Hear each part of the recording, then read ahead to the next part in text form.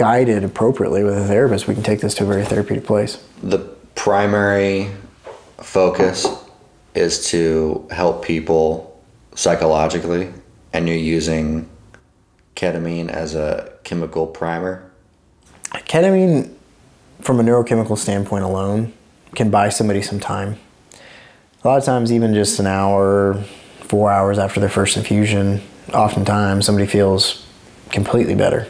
The more severe their symptoms are, the bigger of an impact that they'll probably feel. The way I see it is this is just a period of time away from your symptoms for you to start working on all of these other things that you don't normally have the energy to do. You know, when you're really, really depressed and can barely get out of bed, you're not going to start a workout plan. You're not going to go get, you know, a personal trainer. You're not going to go trash all the bad food you got in your house and go get some new food. You're not going to start meditating. You're not going to do all these things. You know, you're just going to do your normal patterns. But if you can get somebody out of their normal symptoms for a period of time, you buy them 3 weeks, a month, 2 months, whatever it is, to start on these other patterns.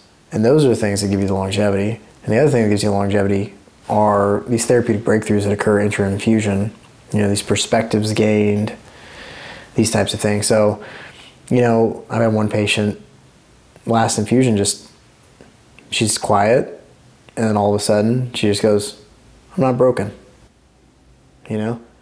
And it's like, I have no idea what's going on a synaptic level, but I know that it was just like, there's a hardwired, I'm broken, everything I do is wrong, you know, I'm never gonna get better. And there was just finally that one that bypassed it. It was like, she says, how could I be broken if I have an amazing husband, an amazing child, and an amazing career, and all these things are going well for me? That's not the type of thing that happens to a broken person. And it's like, there's no way that's not gonna have a lifelong fallout. You know, I know she just said it in the moment, but it was like, she also finally solidified it, that she's not broken, you know?